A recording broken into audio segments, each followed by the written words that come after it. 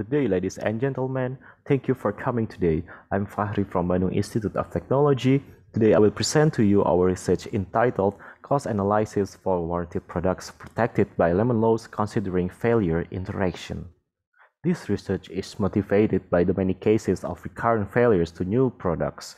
For example, a new automotive product protected by a dealer warranty often comes with an unseen defect that causes failures to the product components. We consider that the components are categorized as critical and non-critical components. In many real-life multi-component systems, the failure of a component has some effect on one or more of the remaining components. For example, the piston ring failure will lead to engine failures. If the dealer or the manufacturer repairs the product unsatisfactorily, then the failures tend to occur recurrently. Consequently, the customers could be in frustration and excessive expenditure due to the repeated product failures. The Lemon Laws emerged to cope with that situation. The lemon term in Lemon Laws means a chronically defective car that defies repair or is hard to diagnose, resulting in the buyer throwing in the towel. The state of Connecticut, USA, in 1982 was the first region that enacted the product warranty protected by the Lemon Law. Furthermore, the Lemon Law aims to protect customers from product failures that occur subsequently caused by a defective product that does not conform to the quality standards. The product turns lemon if either the recurrent failures have occurred, which means that the number of failures reaches the limit stated before, or the product has been out of service for more than 30 days due to the failed product is not satisfactorily repaired by the dealer or the manufacturer. In this research, we consider that the lemon occurs according to the condition number 1. Since the Lemon Law is a standard regulation in some countries and regions, the manufacturer has no option unless to obey it. For a valid lemon claim made by the customer, the manufacturer should provide a refund or a replacement of a failed product. As a result, the manufacturer is more likely to receive more claims and hence a higher warranty cost. The study of warranty cost analysis for a warranted product with Lemon Laws has not yet received much attention. Also, the failure interaction factor is often neglected by researchers in estimating a servicing strategy and its warranty cost due to its complexity. Furthermore, the contribution of this paper is to develop warranty cost models for a multi-component system protected by the Lemon Laws with failure interaction between components. We assume that the product is comprised of critical or C and non-critical or NC components. Then, the failure distribution of C and NC components follow Weibull distribution. All failures before reaching the number of failure threshold are repaired minimally. The lemon condition is only triggered by the C component failures. Furthermore, the C component failure can be natural failure or induced by the NC component failure. In failure modeling, we consider that the product failures can be either a natural failure or an induced failure. For example, for a failure number threshold equal to 4, the C component failures represented by black dots on the horizontal line follows a non-homogeneous Poisson process. Meanwhile, the failure on C component caused by NC component failures follows binomial distribution with X-induced failure successes in N trials. Considering the natural failure and also the induced failure, then we obtain the probability density function for C component that is given by this equation. Then, after several derivations, the cumulative distribution function for C component is given by this equation. Meanwhile, the cumulative distribution function for NC component is given by this equation. Furthermore, the survival function for both components respectively are given by those equations. We consider that a Lemon Law period is less than or equal to the warranty period. For example, in Singapore, Lemon Law period is 6 months while the warranty period is 12 months. Then, there are two conditions considered related to the lemon condition. Those are the lemon condition and also no lemon condition occurred. Then, we model the total warranty cost for refund scheme.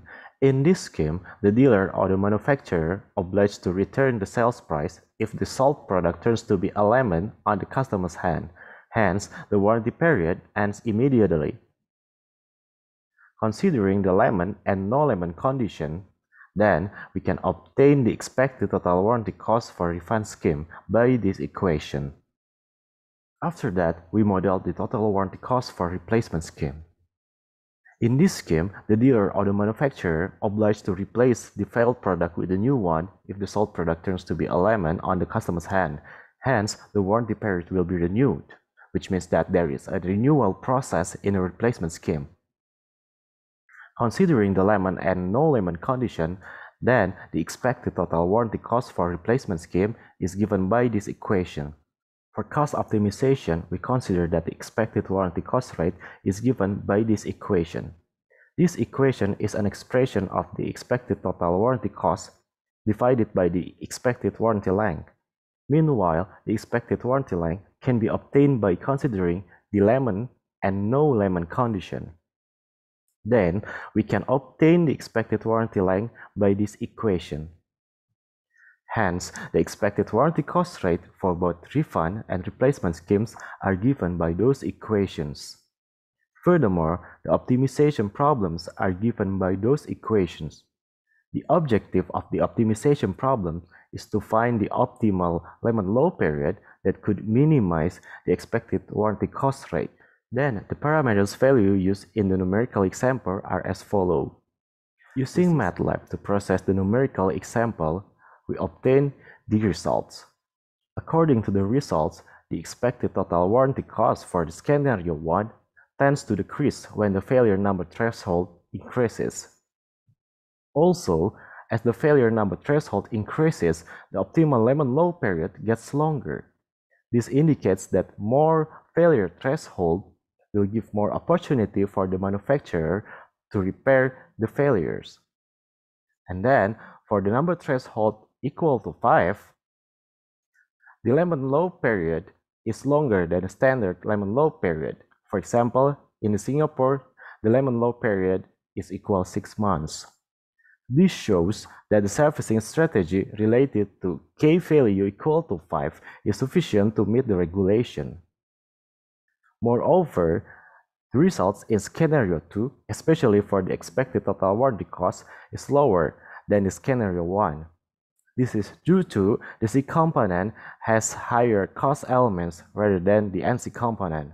Similar patterns hold for the replacement scheme.